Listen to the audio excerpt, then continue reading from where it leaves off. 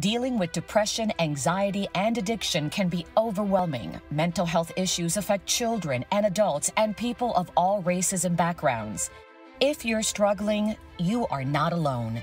What was once a rising problem has turned into a national crisis, but we want you to know there is help. Finding Hope, Managing the Mental Health Crisis Town Hall begins now.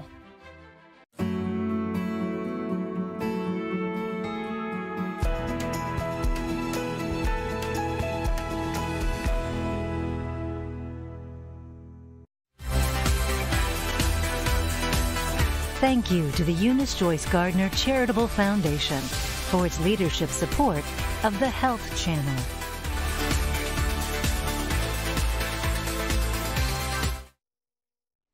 Welcome to Finding Hope, Managing the Mental Health Crisis. We're going to be shining the light on some of the mental health challenges that are so common today and highlighting ways to find help, hope, and a path forward.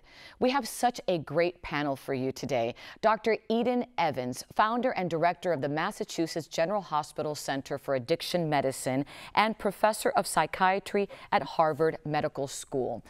Dr. Jeffrey Borenstein, host of the PBS series Healthy Minds with Dr. Jeffrey Borenstein. He's also president and CEO of the Brain and Behavior Research Foundation. Welcome. Dr. Tina Carroll-Scott, pediatrician and medical director of the South Miami Children's Clinic, and Dr. Marisa Azaret, clinical director of the Department of Psychology at Nicholas Children's Hospital. I want to thank you all for joining me tonight.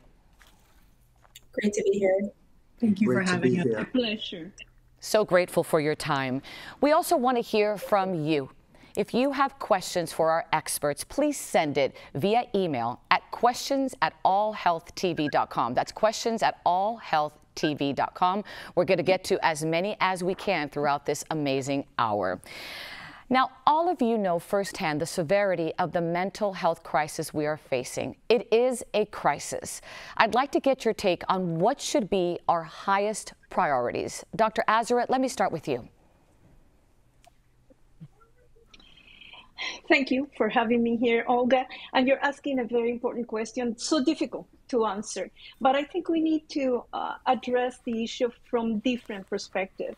And one of them, obviously, is supporting those patients that have mental illness, that have to be living with mental illness. And then support those that are a high risk for developing mental illness. And then the general population in terms of educating, prevention. So we have to address the issue. If you ask me one particular issue from my standpoint as a pediatric specialist, it would be the parenting, the parents, the kids, the teenagers that are going through a crisis that I have never seen before in 37 years that I have been practicing. But like you mentioned, is different angles that need to be addressed. And we're going to talk a lot about those angles in this hour. Dr. Borenstein, your thoughts, please? I think the key is making sure that people who need help get help, that there's access to care, and that people know that with help, they can get better. The good news here is, and Finding Hope is a great title for the show, the good news is we have effective treatments, whether it be talk therapy, medication, other treatments as well, so people need to have access to that treatment. Thank you, Doctor. Dr. Evins, you are in Boston. Highest priorities there? Well, I think access to treatment is hugely important here in Boston, as in the whole country. And we do have effective treatments, as Dr. Borenstein says, but people need often help with connecting with those treatments. And there's a whole array of treatments now effective, medication and talk therapy, but there are many other ways that people can help themselves in the mental health crisis that's been sort of born with COVID-19, and that's finding ways, despite the restrictions, to have connection with each other and do self-care in addition to treatment. Thank you, Dr. Evins. And Dr. Scott, your thoughts? So I'm a pediatrician working in an underserved area with primarily Black and Hispanic patients who have been disproportionately affected by this virus. And I think for me, the most important thing that needs to happen, as we mentioned before, is access. But specifically for me, it would be access to telemedicine services for mental health, especially in these communities where access to mental health services is a huge issue. I think we also need to provide additional training and support to pediatricians who are often the first contact when it comes to patients dealing with mental health issues. And I can tell you that I've been in practice for over 25 years. And in the last 2 years, I have not seen this level of mental health when it comes to anxiety, depression, suicidal ideation, than I have, at the beginning of my training. So it is a huge issue. And then lastly, I would say that we need to provide additional resources to our public schools to incorporate school-based mental health care. Our schools are, operating with less resources, but taken on a much greater burden, especially during this pandemic, with all of the students suffering from a host of mental health issues. So I think that needs to be a priority as well. And I'm going to piggyback on what you just said, Dr. Scott, because let me tell you, the numbers are startling. Let me share some of these numbers with our viewers. 50% of mental illnesses begin by age 14, 75% by age 24, and the average delay for first symptoms to getting help is 8 to 10 years. And now, on top of that, let's look at COVID's impact on kids specifically. First, there were learning losses when schools shut down. So what does that mean? Children with special needs were affected. Social and interactions also affected. No after-school activities. It just became a snowball effect. And although children weren't hit as hard physically, they suffered emotional losses as well. Take a look at this. Children who are chronically ill, children and teenagers, families are at higher risk for mental illnesses here. Approximately 170,000 lost a parent, a caretaker to COVID-19. Imagine that. And children, of course, as caretakers, over 5 million children are taking care of a family member. There is parental burnout. With all those numbers, Dr. Azarette, I'm going to go to you. It's just startling.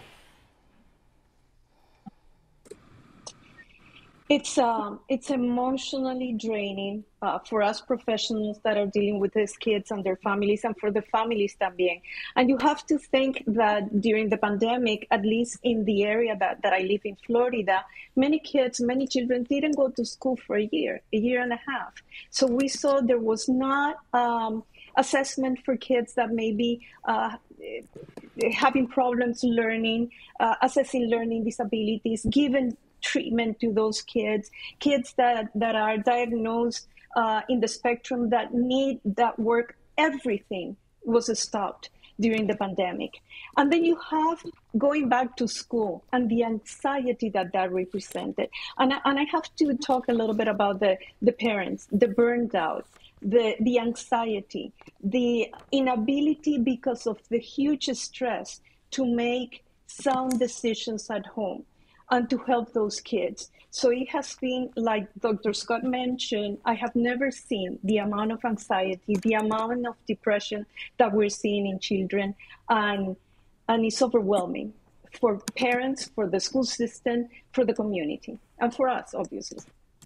It is overwhelming. And Dr. Scott, let's talk about the underserved community, because that's what you talked about just a few minutes ago. The losses that children and families have suffered during this pandemic, especially those areas. What can we do to help?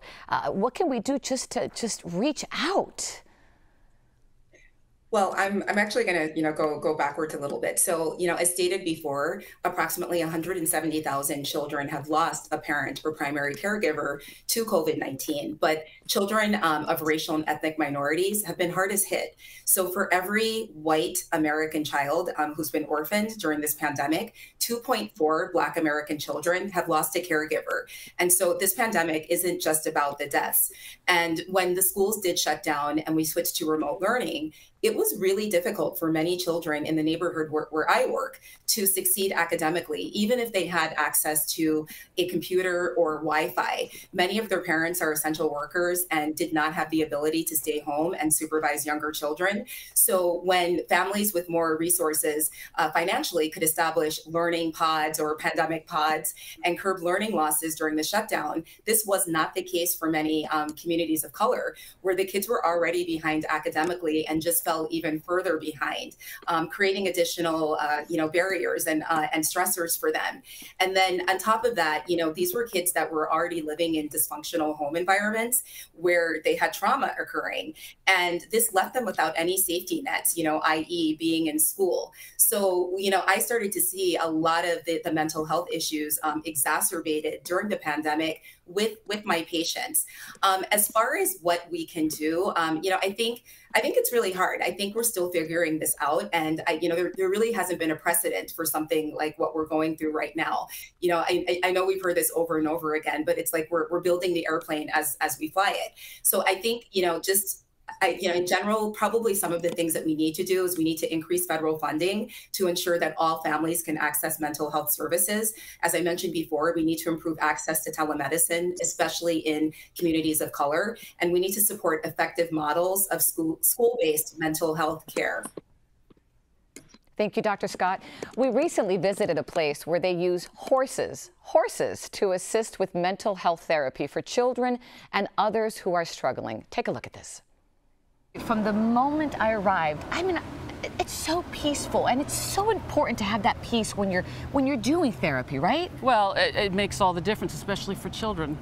To arrive here, instead of going into an office, to arrive here and be surrounded by nature and natural sounds and natural smells and animals, and it relaxes people. They feel safe. They feel like they can open up a little bit, and that's the first step in having a successful conversation. And that's my next question. Opening that door of communication, how important is that? It's everything. But it's very difficult for people, especially children, unless you've established trust. Right. And if you can establish that from the start, before you've even walked in with the horse, then it's going to make for a much richer conversation. Sometimes it's hard for these children to express themselves, whether they're nervous to talk to parents, adults, anything of that sort. And sometimes, they just feel safe with animals, and to create that space where they're able to kind of finally let go of some of those things that they're carrying, or just say it, because there's no wrong answers here. So they can say it in the most goofy way or straightforward way, whatever it is. And to actually visually see them come out of that shell is truly the best part of my work here, and just allowing them to that space to continue moving forward there. We have a number of exercises that we've developed. We work in teams. We have therapists that have been trained through our program. We have equine specialists who are there to monitor the situation, monitor the horse, the safety, but also to read the body language of what's happening, because that's a lot of rich information. For example, the way a client will have a lead rope in their hand is very useful information. Do they have the lead rope holding the horse right by the jaw, or do they stand at the end of the lead rope and leave it very slack? There's so much of a conversation in that small action that can be the session right there. For a human to come into a horse's space with all of the anxiety and all of the fear that comes from being with a 1,500 or 1,200 pound animal, establishing a relationship based on trust and boundaries is incredibly rich for the human to experience. Once a person engages with a horse and feels that trust established and feels that they have a connection, they realize that they have that capacity to do that with other people. And they leave here with tools that they didn't have when they arrived. It's called the stable place. It says it all in just those 2 words, stable place. That's what we're looking for. Safety and calm and peace. Everyone deserves that. Oh, I want to thank them for having me out there. It was such an important hour for me to see, and the impact I saw with the children who didn't want to talk, and after an hour they started voicing their concerns and opening up. It was just magnificent. I want to share a graphic here that details some milestones on the path to mental health recovery, and then talk about it with Dr. Evins. Fighting the stigma, access to care, that's a huge challenge. Small changes that make the difference. The role of education and prevention. Dr. Evins, can you address the stigma of mental illness and what that can do? Sure. Stigma is enormous. Stigma reduces help seeking, and stigma and shame, they turn us in and shut us down just at a time when we need to be able to reach for connection, to reach for help, reach for treatment. There are effective treatments out there, and they're underutilized. So, as I mentioned in the beginning, we need to increase access to treatment, but we also need to actively connect people with treatment, which is some of what I think Dr. Scott was saying. There's also, I think, in part because of stigma, some of the accommodations that lowered barriers for treatment access are beginning to be rolled back. These access to telemedicine, for that to be able to be given across state lines.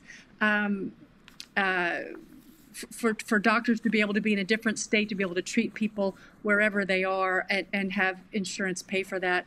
These are accommodations that lower barriers to care that need to be extended indefinitely. And I think to some extent because people and family members of people with substance use and psychiatric disorders aren't able to advocate quite as well for themselves. And I think that is in part because of stigma. And education makes an enormous difference, that these are brain diseases and that the treatments are helpful. Mm-hmm. I think just that gives hope that could allow people to reach for care more. And Dr., access to care is such a huge issue, as we have discussed, as you have said. What can really make a difference, Dr. Borenstein? Your thoughts here? I think a few things. First of all, this issue of stigma is a part of the access to care issue because people don't seek the help that they may need because they may be embarrassed or ashamed. So a show like this that really shows people that this is something that people should not be shy about, that people should get help, and with help they'll get better, makes a big difference. As has been discussed, the use of telemedicine is a big plus, especially for younger people. They're used to using their cell phones, computers to communicate, and not having to travel to an office really helps with the access issue. So I think there's a lot of hope with that use of telehealth moving forward. We just need to make sure that it's available to the people who need it. Thank you, Doctor. And Dr. Scott, talk a little bit about the role of education and prevention. Dr. Evins obviously talked about education, the importance of it, and prevention. Yeah, so one of the things that I've actually changed in my practice to identify patients who have mental health issues but may not present with those specific complaints is to ask every patient that comes in how they're feeling and how they've been coping during the pandemic.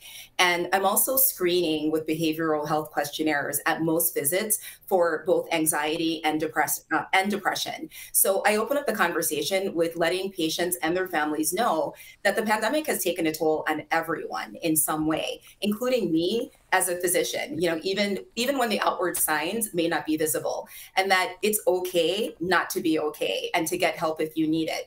And so the same way that you wouldn't hesitate to treat your child's asthma or diabetes, mental health is no different. And sometimes therapy isn't enough, as stated before, and medication is required. And there shouldn't be any fear or shame in that. As far as the prevention part of it, I think, probably the biggest things that I've been trying to encourage during the pandemic with my patients is, number one, sleep hygiene, which is really critical for children and adolescents, setting a realistic bedtime based on age, turning off the electronics 30 minutes before bed, and encouraging some type of meditation or just even reading in bed quietly. Exercise is another big one because with all of the shutdowns, a lot of these kids, lost their ability, to play sports and whatever they were involved in physical activity wise. And so, even if it's just jumping rope or riding your bicycle around the block, I encourage vigorous exercise for at least 30 minutes, 3 to 5 times a week. And then lastly, I would say, I'm encouraging real-time social connections with friends, not just over social media platforms. And I think, that part is incredibly, necessary and important for our adolescents. Thank you, Dr. Scott. We have so many questions coming in from the audience, and I want to get to them. Because of privacy concerns, we have chosen not to disclose the name of the viewers or their location. But let's get to a couple of them. Dr. Azarette, I'm going to give this one to you if you don't mind. This viewer writes, any advice for teens dealing with anxiety? Your thoughts there? So many things that can be done. Like the panel mentioned before, we have treatments. We have excellent treatments in terms of talk therapy, in terms of medication, in terms of exercises that the kids can do. And I think part of the, I want to go back a little bit because I live in a community that is extremely diverse. And that stigma and that sense that mental illness is not an illness.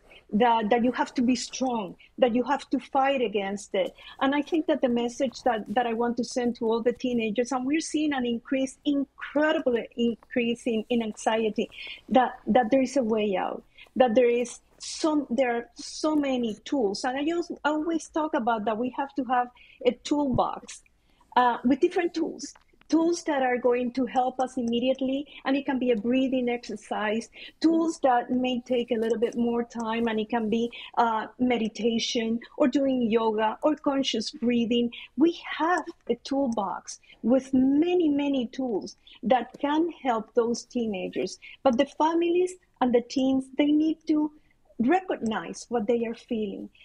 They need to embrace it in a way. This is what I'm feeling. This is what the symptoms that I'm presenting, and then let's talk about it. And there are ways to address that. And that is a wonderful conversation that many parents can have with their teenagers, and because everyone is anxious nowadays, so we can empathize with each other.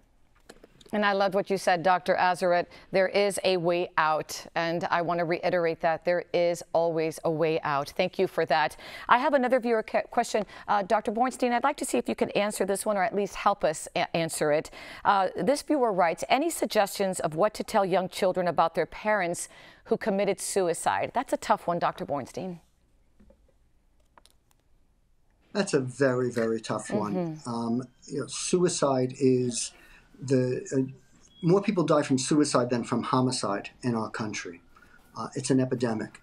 And anybody who loses someone to suicide, it's a tremendous, tremendous loss. I think that, first of all, if children lose a parent to suicide, they should be receiving professional help so that there's guidance in terms of how to deal with such a tragedy and really process this tragedy. The other thing that I want to say about suicide and suicide prevention is that if you're concerned about a loved one, that they may be at risk of suicide, they're talking about dying, ending their life, you should help them seek treatment.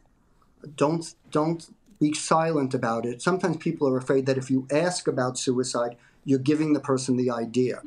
That's not true. Research has shown that asking about suicide, if you're concerned, can save a life. So people should not hesitate to ask that question. Thank you, Dr. Borenstein.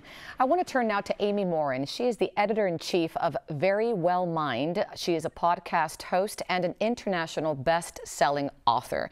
She's had first-hand experience with grief, and she talks briefly about how children grieve.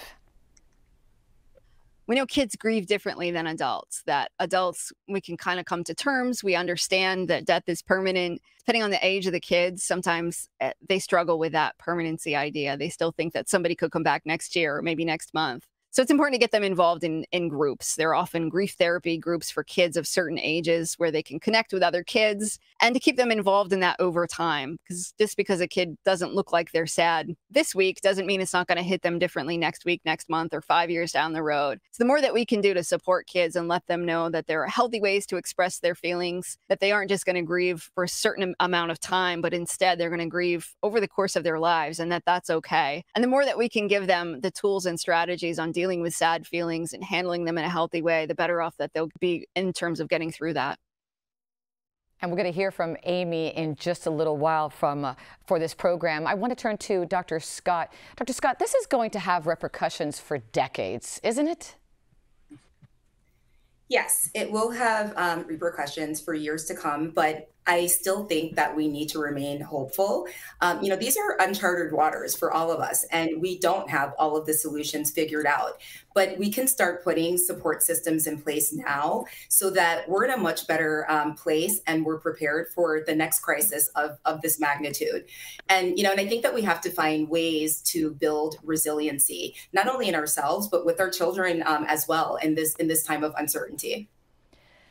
Thank you, Doctor. Another group struggling are those who were on the front lines at the height of the pandemic, and that is healthcare workers. Most healthcare workers are overworked, exhausted, but after seeing so much suffering and death from COVID post-traumatic stress, it has become a real issue. Dr. Evins, what advice do you have to help healthcare workers cope? I mean, they've seen so much, and in many cases, not only have they seen so much, but they've also lost loved ones themselves. It's tragic.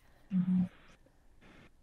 It's been such a hard time for everyone. And healthcare workers, we need to take our own advice. Like all frontline workers, we must practice self-care, get exercise, get healthy food, have our social connections in abundance, get sleep, and then to get psychiatric and medical care as needed. And, that has meant taking time and not driving ourselves quite as hard as we might be used to, at least as the pandemic in your area wanes a bit, to take the time to look after ourselves. We're sometimes our worst patients, right? That's the saying. And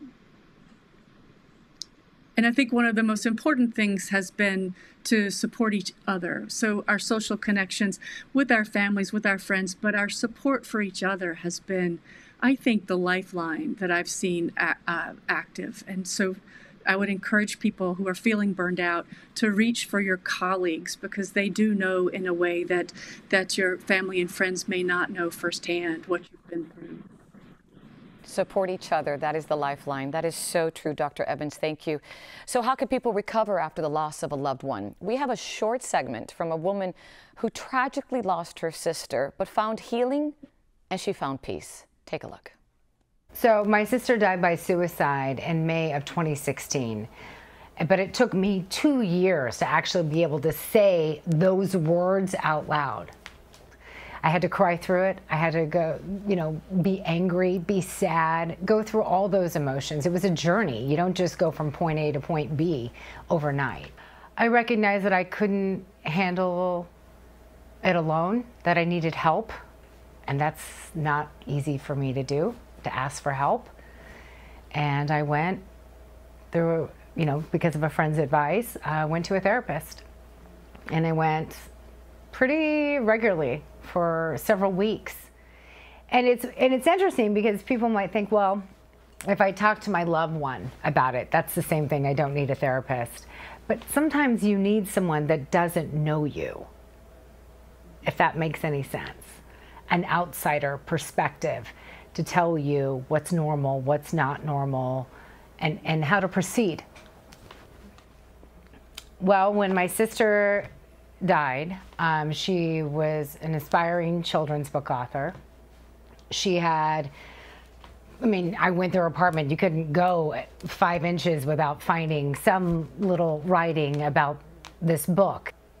And then a friend of mine said, you should finish your sister's book. And I was like, yeah, okay. And I think I kind of thought like, okay, that's, maybe. And then they kind of held me to it. And some time had passed. And I was prepared to take out those notes again. But it allowed me to grieve in a way that I hadn't been able to grieve. And it allowed me to heal. That I was doing something that was her dream, her passion, and I was bringing it to life. Bringing life from death. Without a doubt, finishing my sister's book has been my proudest moment in life. I can't, nothing even compares to that. It's one thing to make your dream come true, but to make someone that you love, to make their dream come true, and to see other people react to that, that's the greatest gift. It's a gift that keeps on giving. And it helped me close one chapter of my life, no pun intended, and open up a new one. What a courageous story. What a story, Dr. Borenstein. I guess what I'd like to know from you, how important is it that people find a purpose after the loss of a loved one? Because she did. Yeah, it's so important. And that was such a moving, as you said, such a moving description by her. And I think the two take-home messages from what she said was, first of all, she sought professional help, that you can't go it alone. You need the support of friends and other loved ones. But with such a loss, you need professional help also. That'll make a difference. And then doing something in honor of your loved one. In this example, finishing the book. There are other examples that people have to do in honor of the loved one that they lost. That often helps with the healing as well. And we saw that with what this person explained. And speaking of support, Dr. Borenstein, another group in need of support and hope and help is our veterans. These heroes have given so much to protect us. The issue is very personal to many of us, including TV personality and military veteran Montel Williams. I recently sat down with Montel and asked him about this. Here's what he had to say. I hate to say it this way, but you know, we have a lot of people in the country who always go by a veteran and say, thank you for your service, turn around and keep walking. They don't wait for an answer, or they don't even wait for the veteran to say something back. And because we've been so focused on COVID, we forgot that there are veterans out here that were suffering before COVID, right, and now the veteran is suffering because of COVID. Right. Even more. And I don't want to say even more than the average person, but we got to remember, they paid a heavy price to get us to where we are today. Right. And we've kind of now zoomed, like almost let them kind of wallow by themselves. So how would you say they're holding up? You know, I hate to paint a picture because that's a dire, they're in the trenches, but you know, because a lot of veterans will say to me, Montel, you know, you got to remember that, you know, about 70% of us are doing really well. We're thriving. But the 30% of us that aren't are doing a little worse than they were doing before COVID. And what we need to do and what we owe them is special attention. I'm sorry, I would say special, but they need it. Absolutely. And there are ways out there right now. I mean, unfortunately, we've gotten so caught up in, you know, the medication route of healing some of the issues that our veterans face, when we know that there are other things that are much simpler that they could have access to today. I know you talk to a lot of veterans, you're very passionate about them. Do you have personal stories of those that have been affected before and then COVID and now today are saying, Montel, you know, we need help? I get it more from a thank you. They will come up to me and say, thank you for remembering us. We need more people to remember them. Absolutely, we do. You know, we're at a time where we're at a precipice, at a cusp. These are the guys who have fought, left parts behind, yes, to allow us to still have the democracy that we have. We owe it to them to do much more than lip service. It's no longer just saying, thank you for your service. It's do something about it. We owe it to them. Such a powerful message from Montel. Dr. Azarette, your thoughts on this? So moving. And we need to hear that again and again, because it's a population. When we were talking about population that need our help, that are vulnerable, that is a segment of our population that we need to understand, that we need to listen to, that we need to offer them that help. Like Montel mentioned, it's not only medication. We need to go beyond that. We need to understand what they are coming from, what they need, and how can we create that community that all of them need so badly. You are so right, Doctor. Animal therapy, by the way, has worked for so many, and it is working for veterans as well. We recently visited the Navy SEAL Museum to hear about their companion dog program. Watch this. The Canine Project is a program where we donate working service dogs to our veterans of special operations. The veterans apply for it, and then we bring them through a selection process. So there's an interview, there's a home inspection, if there's a family involved, there's a family interview as well. Let's go. Crafter.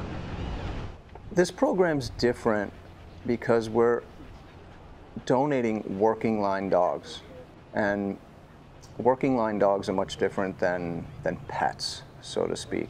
These dogs are going to force the veterans to get out, get up off the couch and move, and it gives them purpose. The veterans of special operations have been moving at 1,000 miles an hour throughout their whole career, and that transition into civilian life can be difficult. This dog's going to keep you moving. He's going to, the dog's going to keep you on your toes. The bond between that elite warrior and that elite dog is very powerful. Want to come up here? Up. Yeah? You like that? Happy? Want to go home? Want to go home now? I received Finn 4 years ago. It makes life better in the fact that I always have a companion with me for daily the rites of passage, getting up in the morning, making coffee, going out into the world. See that over there, Finn? Life before the Canine Project, you had your days. It was rocky and bumpy, and I used to be a people person. Finn makes it very easy to interact with people because who doesn't like a dog? You have two souls that are in search of something, and at that moment, when you bring them together, it's magical, right? So you have the veteran who's looking for that battle buddy, and you have the dog who's looking for someone to bond with. We have a saying, the dogs can see beyond the flesh, right? So human beings could have things burning on their heart, and we might not see that from the outside, but you can't fool the dogs. You could say you're okay, but the dogs know that you're not. They have that unique power that we don't, and the dogs are always there to serve that veteran and be there for them when they're not feeling well. I love this. Dr. Evins, so much of what you said earlier, too, about supporting each other. He said he's my companion. Obviously, it's not a person, but it's just as important as a person, isn't it? It absolutely is. And animals can provide that sense of well-being and warmth and just being okay in life that can really help soothe anxiety, depressed feelings.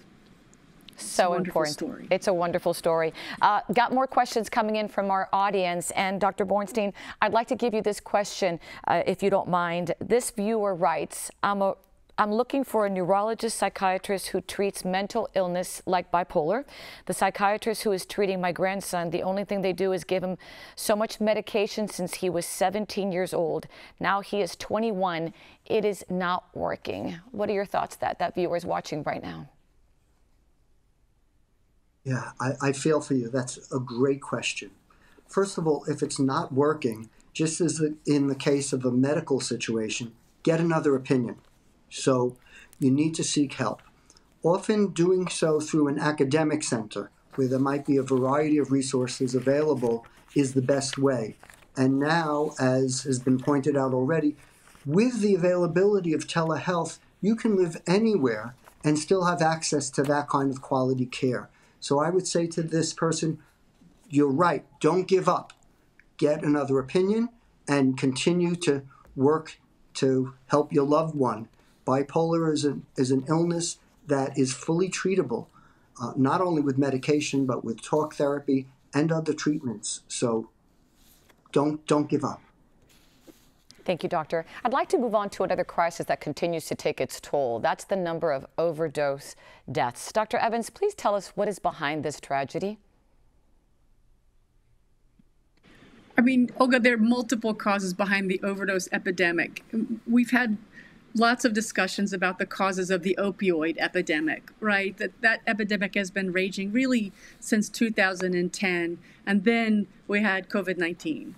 And so COVID, as we all know, increased our isolation from each other, which had huge effects from our support systems. And people beginning to get into trouble may have gone unrecognized when their addiction may have been sort of preventable or treated early. And isolation was a trigger often for relapse for people in recovery. I mean, COVID made effective treatment, already way underutilized due to real barriers and stigma to be even harder to access for many places. I mean, New York City and a number of places made agonist treatment able to be delivered to people's homes, lowering the barriers to treatment that were all too much in place in other places.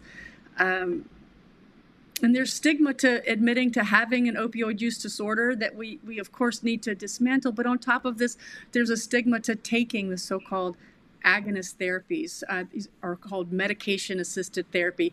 These are Suboxone, methadone, and they are life-saving treatments. I just repeat, they're life-saving treatments. And the more as a society we encourage the use of effective medication treatment for opioid use disorder, to speak out for reductions of barriers to treatment, the less we'll see this overdose epidemic continue. And another thing, we should all carry Narcan. I have 2 in my purse right now. It's a medication that's available in many states without a prescription to anybody who requests it. And it's increasingly carried by first responders and people in the community. You can go on YouTube and you can see Narcan being administered and seeing somebody who's dying or almost, heart has stopped from an overdose. They've stopped breathing to sort of literally come back to life. And so this is the kind of thing that's available and can be more available. Dr. Evins, can you explain what that is, Narcan, and what it does, please? Narcan actually reverses the activity of an opioid at the receptor. So it outcompetes at the mu opioid receptor the opioids that are used, like fentanyl or heroin or OxyContin, and so it basically frees those receptors so that you begin to breathe again. Sometimes you need 2 doses. And so giving a dose and watching somebody start to breathe again, that's good, but then call 911 and be ready with a second dose, because some of these opioids that are available are so potent you need 2 doses or even more. Thank you for explaining that, Doctor. I appreciate that so much. We know that in 2016, Dr. Azarette, 1 in 5 deaths among young adults were opioid related. Today, those numbers have skyrocketed. What can we do to help those who are addicted find help, the help they need? That's the key question. It's basically, and I always tell parents, and my hospital, we don't see those type of patients, but we guide them. It's being aware of what resources we have in the community. And then it's education, and education, specifically with high-risk populations and the families.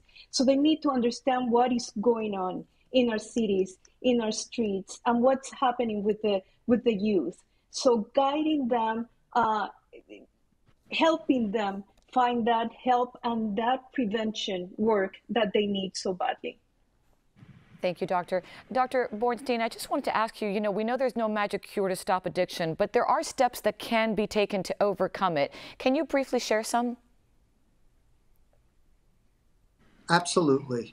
Dr. Evins referred to some of the medications that are being used, but we know there are effective therapies for chemical dependency, both with one-on-one therapy, group therapy, and then self-help groups make a very big difference in people's lives. People are able to recover from chemical dependency with appropriate support and treatment. And again, don't give up. Sometimes people may relapse, but they could relapse and still get into recovery again. They need to continue that treatment. Thank you, Doctor. I want to get back to some questions that are coming in from viewers. And this one, Dr. Scott, I'm going to give this one to you. How can a parent help children who have been verbally abused by a narcissist parent? Your thoughts? That's a tough one. So I think probably, and I've stated this before, that you should probably go to your child's pediatrician as the first point of contact to do some sort of assessment, and to also provide the resources that you would need within the community. So, you know, I think the pediatrician is really it's somebody that you've established a relationship with and that you can trust, and that should be really the point person for anything like that. But I think that that's the person that I would go to first, you know, to do an assessment, and then also to, you know, to provide whatever resources are needed. Thank you, Dr. Scott. I want to turn now to telemedicine. It was vital during the pandemic, and what has become very popular is online mental health therapy. Let's listen to Amy Morin from Very Well Mind talk about the effectiveness on online therapy. Take a look. And I was pleasantly surprised that a lot of the concerns I had about online therapy weren't accurate at all. That you could form a relationship with an online therapist. It's a little bit different than if you sat in their office and you met with them in person. But when you do video chats, sometimes it feels almost like you're actually there. And for people who aren't comfortable being on camera, you can message a therapist. You don't necessarily have to talk to them face to face at all. So there are a lot of options when it comes to online therapy. And so for a lot of people, it might fit better into their lives, that they don't have to commute to the therapist's office. They don't have to schedule a weekly appointment, that they don't have to worry about getting childcare or having the time off from work. Instead, there's so much more flexibility with online therapy that I think for a lot of people that just works better.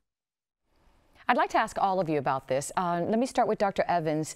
In the Boston area, how has it worked with telemedicine? Has it been positive? Improvements needed, possibly? That's a great question. You know, Olga, during COVID, my department of psychiatry in a general hospital did not have a reduction in visits as other specialties did. In fact, we saw with the same workforce, with the same number of therapists and physicians, we saw more patients, and we had a much lower no-show rate, largely because it was easier. People didn't have to drive in, didn't have to park, and could basically access treatment from wherever they were. If their kids were doing homeschooling, as most of ours were, they could still see their doctor. So telemedicine for psychiatry was fantastic, and it needs to continue post-COVID. Dr. Borenstein, in New York, was it successful for you and your staff? Telemedicine has been very successful here in New York and certainly around the country. In many ways, it's a game changer. You don't have to go all the way to the office, spend the time doing so. It's so much more convenient. And the reality is it's making use of technology. Look, here we are today. We're in different locations, but it's almost as if we're together in the same room or studio. For telepsychiatry, it works extraordinarily well. And we were speaking earlier about the issue of access to care. We're speaking about stigma. These are ways to get around those issues because you could have the therapy, you could have the treatment in the comfort of your own home. Dr. Scott, would you like to chime in on telemedicine and here in South Miami? Yeah, I 100% agree with all of that. And I had actually implemented telemedicine in my own practice years before the actual pandemic. And so when the pandemic hit and there were a lot of doctors' offices who weren't using telemedicine, and when they had to shut down and to get PPE and, and other safety precautions before opening up, it was difficult for them to switch over to telemedicine during that time period. And I found just the opposite. My patients had already been very comfortable using telemedicine. And so it was a really seamless transition when we did shut down for a week or two at the beginning of the pandemic. And then one of the things I've done as well is that as far as trying to create more access for my patients when it comes to mental health services, I actually have a partnership with Florida International University and with their psychiatry department. And so as part of that partnership now, we are doing telepsych, and I'm able to do referrals, through this program to get services for my patients. So yes, I love telemedicine, and it's really been a great adjunct to my practice. Thank you, Dr. Scott. Dr. Azeret, I just got a question from a viewer that I'd like to turn to you. And this viewer writes, has legal marijuana created more psychological cripple takers with no healthy safety net? Your thoughts on that, doctor? That's a good question and a complex question to ask, especially what we're seeing now in my hospital in Miami is the amount of children that are smoking marijuana that is being laced with other ingredients. So the danger is huge. They don't understand. The families don't understand either. So that is one of the major issues that we need to be dealing with in terms of education and in terms of prevention with kids in elementary school, in middle school. Parents need to get educated. Parents are afraid to ask, to explore, to learn about it. And we have that huge need that parents need to be involved in the community, in what is happening in terms of addressing those issues with their kids, with their adolescents, and with the community. Dr. Evins, would you like to give your thoughts on this? I would. The tragedy, I think, is that people are turning to cannabis when they have a psychiatric or substance use disorder in hopes that it will help them. And what I see, first of all, is it's a missed opportunity for proven treatment to be used. We have treatments that we've been talking about that are proven effective. And cannabis has no proven role right now in the treatment of mental health and substance use disorders. So it's not, so I would urge people to use proven treatments for these problems. Thank you. And Dr. Borenstein? Yeah, I think those points are very important. The brain continues to develop through the mid-20s. So taking drugs such as marijuana, especially for younger people, can have a negative effect on the brain. And the strength of the marijuana nowadays is much stronger than it was in the past. So I would really urge people to be very cautious about it. And I think the legalization sort of, to some people, may give a green light to do something that really isn't safe for them to be doing. Thank you, Doctor. This has been such a fantastic discussion. We're almost out of time. I do, before we end this hour, want all of you to tell me what you believe we need to be doing to help people find hope and healing. What steps we can take to help ourselves cope with all of this. Dr. Evins, I'm going to start with you. I think it's the same as I said for the healthcare workers. Do your self-care, exercise, good food, social connection with people, with pets. Seek your medical and psychiatric treatment. Find each other online if you have to. But these self-care and connection approaches, I think, can help us get through this. So important. Dr. Borenstein, some words, if you don't mind. We have about 4 minutes left, so we do have some time. Yes. I'll go back to the early statistics about these illnesses such as anxiety, depression, other illnesses, beginning in youth, beginning in the teenage years, going into the early 20s. That so many people don't get treatment for an extended amount of time. We need to change that so that people get treatment right away. If you're having chest pain, if you have a broken leg, you're not going to wait 8 to 10 years to get treatment. You're going to get treatment right away. We need to change our culture. A program like this is doing that. I'm very hopeful about the future because people are learning that we do have effective treatments that make a big difference, and people need to know that with help, there is hope. Thank you so much. Dr. Scott. So I'm a big believer in finding gratitude in our daily lives, even in the midst of this pandemic, when, everyone is just tired of this 2-year toll that we've been dealing with.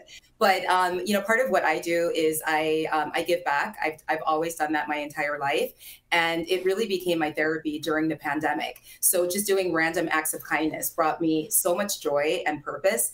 And I think that we all have to find something similar to write out this new norm that we're living in. And, we just have to remember that this is a marathon and it's not a sprint, but we will get through this, just working together. And I think we really have to be our brother's keeper. You see something, say something. Thank you so much. Dr. Azeret. And I'm going to continue the sense of working together. And let me tell you very briefly something that we're doing and that it has been incredibly gratifying. In our hospital, we decided to create a network in our community, different agencies, all kinds of agencies, big brothers, big sister, parent to parent, different agencies. And that network has grown in a way that we are able to refer patients that need that access to mental health. So I think the message is we hear all the time that it takes a village to grow a child. Let's support that village. Let's look for those institutions, for those groups that are right there in the community, and let's create that network that is going to bring not only help but hope for tomorrow. Thank you so much. I'm always writing sound bites, and I have a few here. There is a way out. Support each other. It is the lifeline. This is a marathon, not a sprint. These are words that all of you said. I want to thank you so much for your time, all of you, for what you've done in the last 2 years and what you continue to do for all of us. Thank you so much. Thank you. Thank you for having us. God bless you all. And we hope we were able to provide some valuable information and, more importantly, offer help and hope. I do want to show you a few numbers that I think is very important. This is the National Suicide Prevention Lifeline. It's open 24 hours a day, 1-800-273-8255. We have another one, the Addiction Substance Abuse, 1-800-662-4357. And finally, this one, which is the Veterans Crisis Line. Thank you so much for your time. We hope you found hope. We will get through this. I'm Olga Villaverde, and we'll see you next time. Have a nice evening.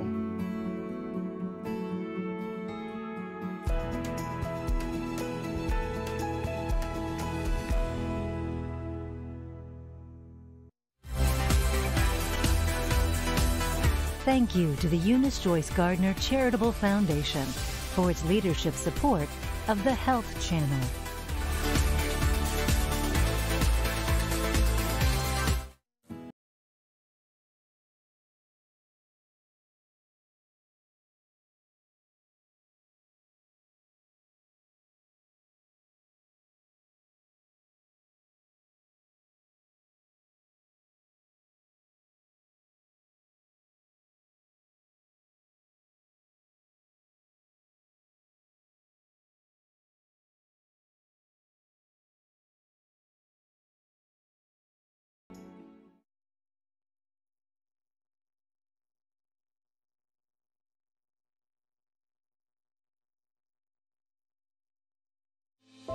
Living Minute, a look at the latest medical innovations changing our lives. Brought to you by Thermo Fisher Scientific's coronavirus testing program for schools. The COVID-19 virus has had a profound impact on nearly every facet of society. And while children have been spared much of the most devastating physical effects, it's taken an emotional toll, especially those kids who lost a parent. Over 140,000 children in the United States have lost at least one parent to COVID. Not having a parent, for the rest of your life is a really significant adverse event. And that's why, it is very much a disease that's affecting children in multiple different ways. The kids aren't the only ones. A new survey finds nearly 9 out of 10 parents say the pandemic has left them feeling overwhelmed and struggling to cope. This Living Minute is brought to you by Thermo Fisher Scientific's coronavirus testing program for schools and the Health Channel. South Florida PBS's Health Channel has your health at heart. That's why we're bringing you a new subscription plan that allows you to access great services to take better care of your health and to help you control the cost of health care. All Health Go gives you access to unlimited telehealth doctor consultations, directly from your mobile device and at no additional cost. In addition, you can also reach emotional counselors if you ever need to. The subscription plan also gives you access to your own patient advocate, who can help you navigate the complexities of the healthcare system, and a great number of tools that help you negotiate medical bills, locate services in your area at the right price, and secure great discounts. Subscribe now for as little as 55 cents a day and start enjoying this great service. Visit gocare.tv.